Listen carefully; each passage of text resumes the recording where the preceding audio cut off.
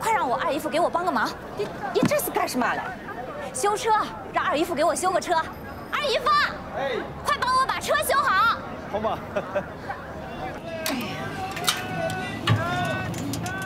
好了。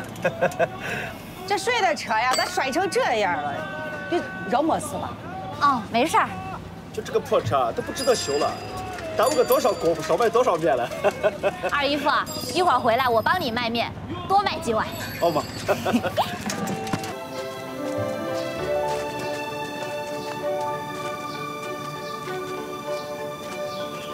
哎，这车谁帮我修好的？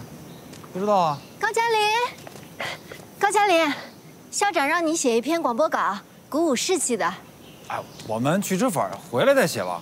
一边吃。 我一边帮你想怎么写。好，走。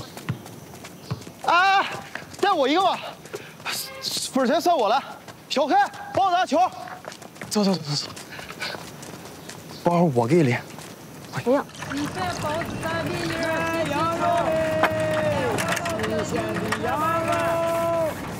你也吃。哎，乔真，放首音乐呗。这几天复习的脑子都快炸了。 放点音乐，放松放松。想听啥？就放那个《在希望的田野上》。哎，可以。行。嘉林哥喜欢听的，一定好听。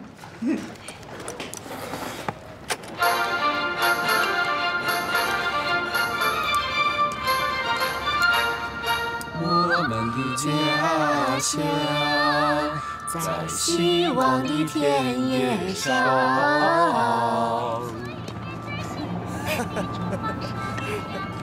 来吃会儿瓜。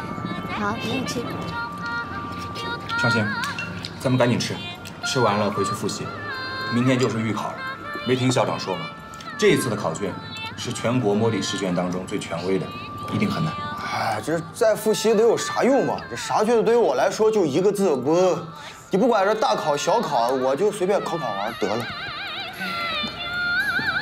怎么了？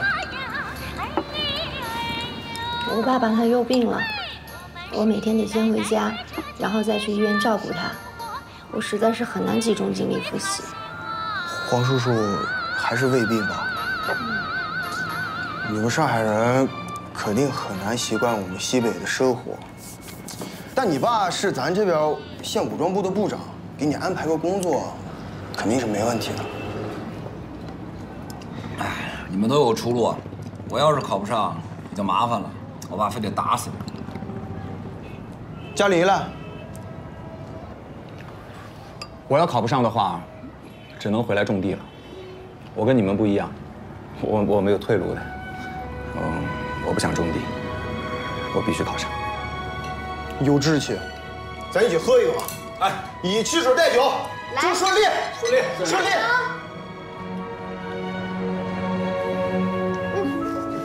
嘉林。 校长让你写的那篇广播稿，你可别忘了。稿子我都想好了，你拿本记吧。同学们，明天我们将迎来一场预考，这将是我们高考之前最后一场实战练习。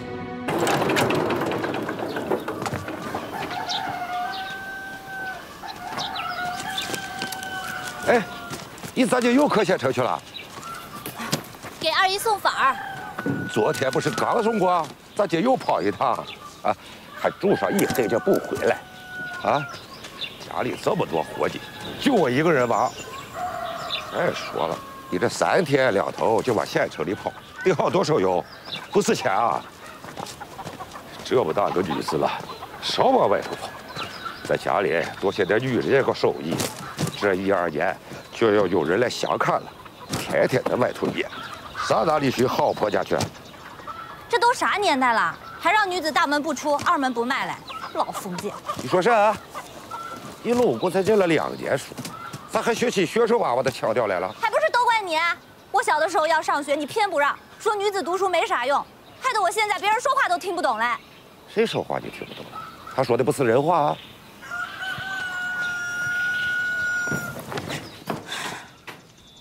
二姐。